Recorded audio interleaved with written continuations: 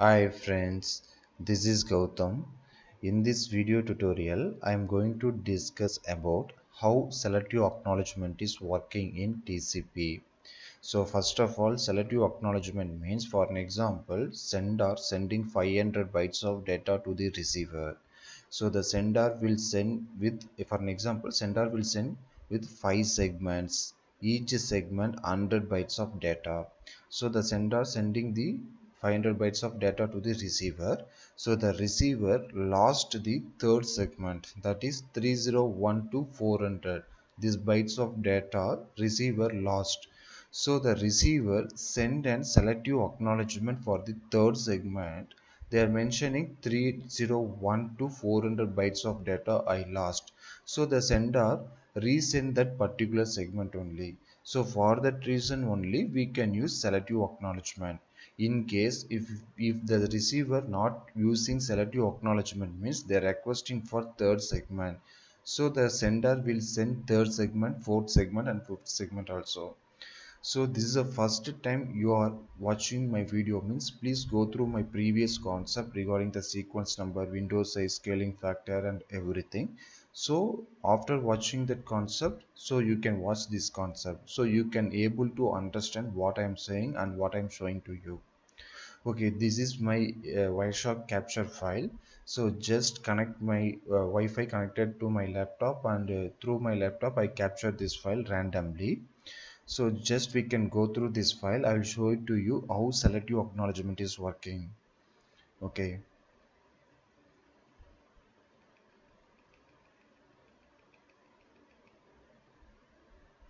Okay. So here in Wireshark, if it's showing red color, so the font is red color and background is black color. So here we can see the TCP, the packet number 68. So 4 is a server, this is a client. So this is my laptop IP.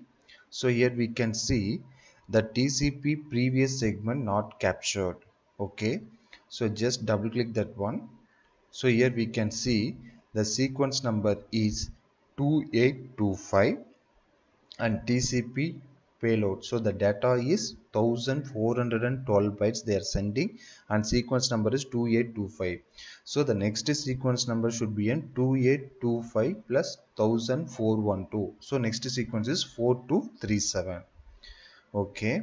So before that, here we can see this is a three-way handshake. So after getting three-way handshake, the receiver not receiving the data, for an example 1 2, so directly they're sending the sequence number 2825. So that means first two segments they are not receiving any data, so it's getting the third segment. So that's why they in Wireshark itself they mention TCP previous segment not captured.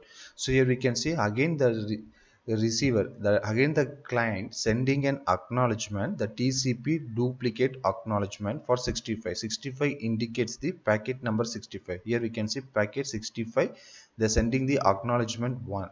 Okay, so come this packet acknowledgement 1. So here they're mentioning acknowledgement 1 and come below. So in option section, TCP option, here we can see left edge and right edge. So left edge means I got received the data of 2825 bytes to 4237 bytes. Now from acknowledgement 1 means from 1 to 2824 I am not receiving. That means two segments, first two segments I am not receiving, like that meaning. So I got 2825 to 4237 bytes I received, but I missed 1 to 2284. So likewise this acknowledgement meaning. So next one, next packet you can see TCP out of order. So out of order means you have to open this packet.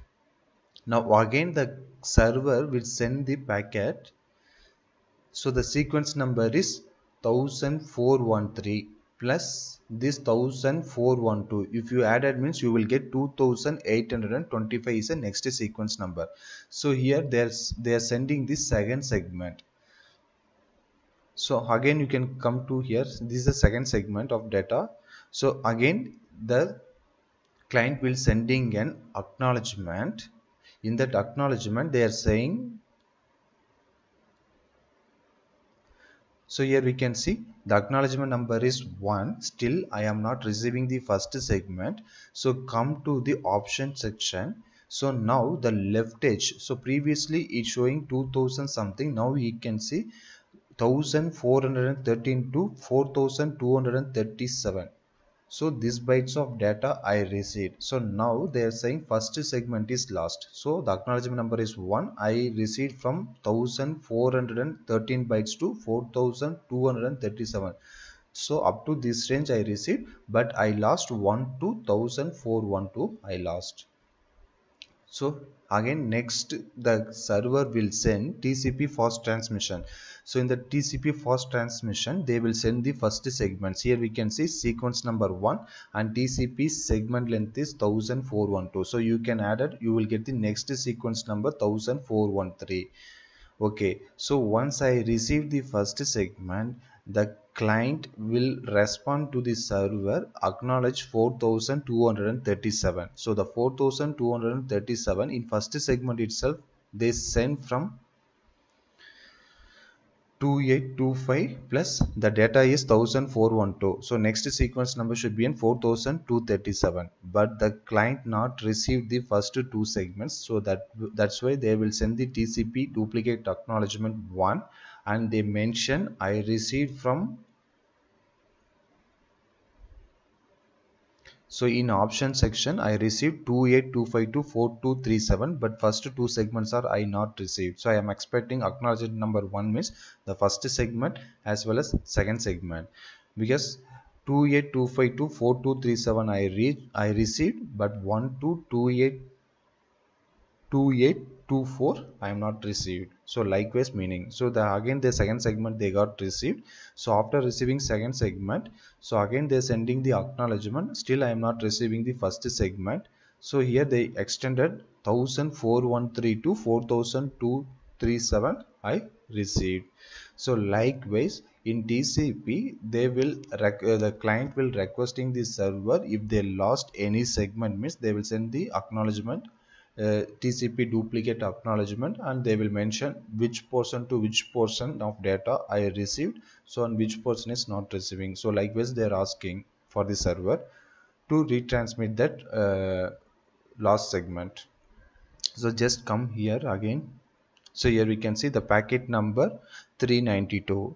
So in 392 also the TCP previous segment not captured. So just I click this packet. So in this packet they are saying the sequence number is 42756. So the TCP length, the data is 347. So if you add this one, this is the next sequence number. Okay, so duplicate acknowledgement for 390. So 390 means just go this side, packet number 390. So in the 390 the client sends an acknowledgement to the server acknowledging 41344. So the next set of data should start from 41,344, but I received the data bytes from starting from sequence number 42,756. So they lost the segment, so they will send the acknowledgement, duplicate acknowledgement. In that acknowledgement they mention the acknowledging for 41,344. so starting by should be there, but I received as of now 42,756 to 43,000 43,099 bytes I received, but I lost between 41,344 to 42,756. This segment I lost.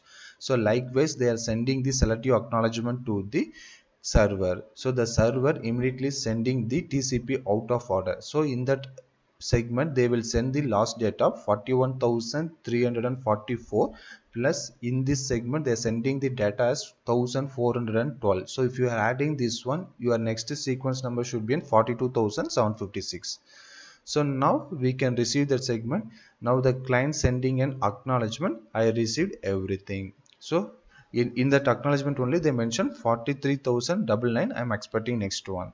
So again the server sending the sequence number 44,511 plus 1412. The next sequence should be in 49,923.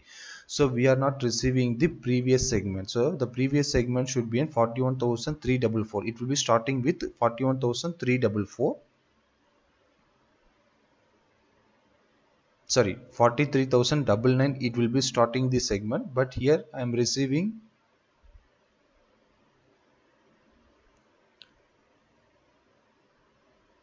here I am receiving 44,511. So I lost that segment, so again they will sending the duplicate acknowledgement. So I am expecting 43,099, but I received 44,511 to 45,923 segments I received.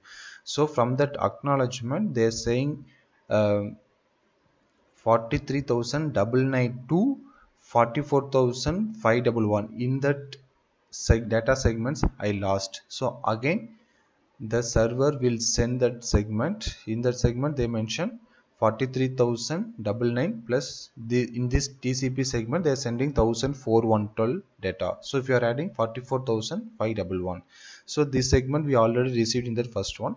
So they are sending the final acknowledgement 45,923 bytes. Okay friends, so likewise in TCP the sender and receiver, they're sending the selective acknowledgement to get the particular segment of data from the sender if they lost by the receiver. So this Wireshark file I will attach in my description, so you can click that link and you can download this file and you can go through it. And also if you are installed Wireshark in your laptop, also just connect internet and just browse something. So before browsing you can start Wireshark and browse something, and afterwards you can stop capture and you can analyze this packet. So definitely in your in real time there should be some TCP selective acknowledgement will be sending and getting the data. So likewise we can analyze through the Wireshark. So you have to practice more on Wireshark to check that packets, then only you can learn this concept thoroughly. Okay friends, if you have any queries please ping me in the below comment section. I will reply to your query, and thanks for watching my video. So next video session I'm going to upload about the UDP header. So this is the first time you are watching my videos, means please go through my previous concept, then afterwards you can watch this concept, then only you can understand. And thank you for watching my videos and subscribe my channel for further updates. Thank you friends.